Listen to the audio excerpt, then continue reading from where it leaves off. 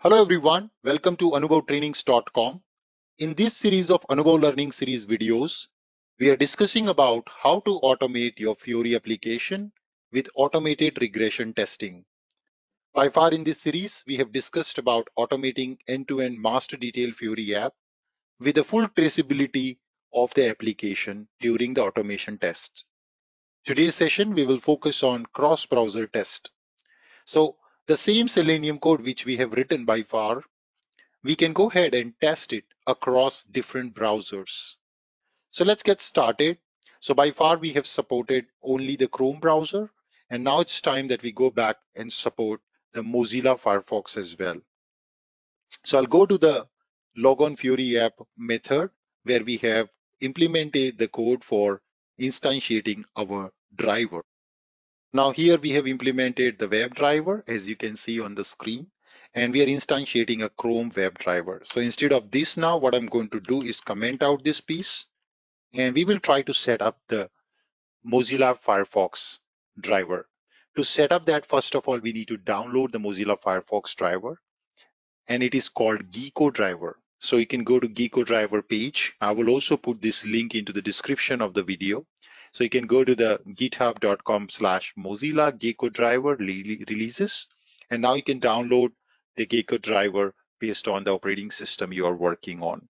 So for mine is Windows 64-bit, so I've downloaded this version, and I've also extracted to the same folder where I've extracted my Chrome driver. So I'll just quickly open the folder and show you the extraction. So we go back, and now you can see here I've added the Gecko driver exe. So after downloading, extract and add it over here, same location where the Chrome driver was. And now a similar code we are going to copy and do it here for the Gecko driver. So let's do that. And now here we use Firefox driver.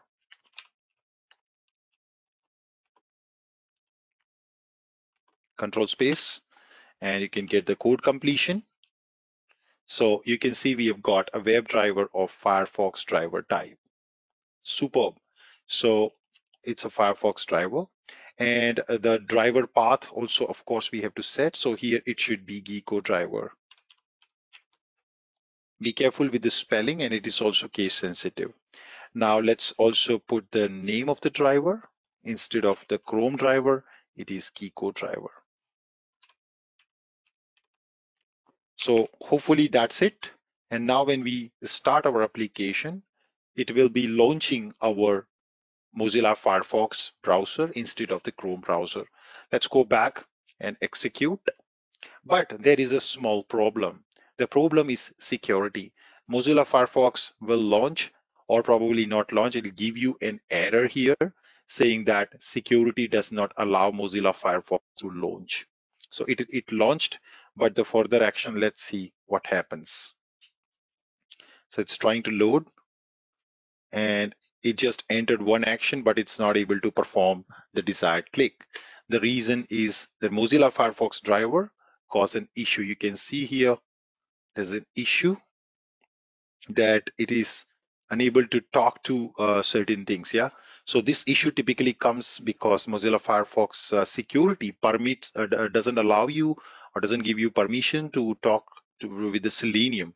So we have to additionally set another setting, and that setting is called profile. So we have to also add a profile options to the Mozilla Firefox. So how do we do that? It's very easy. Just come here and create an object of profile options for Mozilla Firefox. It's called Firefox options. And I can say options equals to new Firefox options class. And we can say options dot set capability.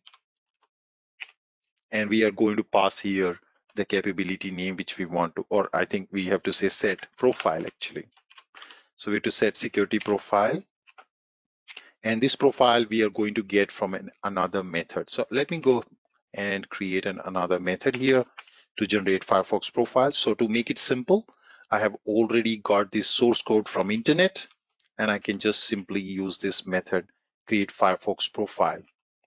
So let's go back here and I can say create Firefox profile method, which returns a profile object. Also add the references as part of the class. And yeah, now we are good to go. So let's go back and try to execute our call once again. So let's start execution, and it is exactly going to perform the same way it was into the Chrome browser. So this way it is very flexible, that without changing much of your code, you are able to do a cross-browser test. So you can see it has logged into the application under test, and it's navigating. It's much faster as compared to the Chrome browser, at least in this case. And now it's going to plus, wow. And it is going to enter the data. Click on save button. And of course, this product already exists, so it gives me an error, which is okay, but at least now you can see it's running in the Mozilla Firefox browser. Yeah. So in the next session, we will talk about factory method to customize and run our application based on parameter in the Chrome browser and in the Firefox browser based on the need. So hope you enjoyed this session. Please feel free to like, subscribe, and share this video with your colleagues. With that, Anubhav signing out. Thank you so much, and I'll see you in the next session.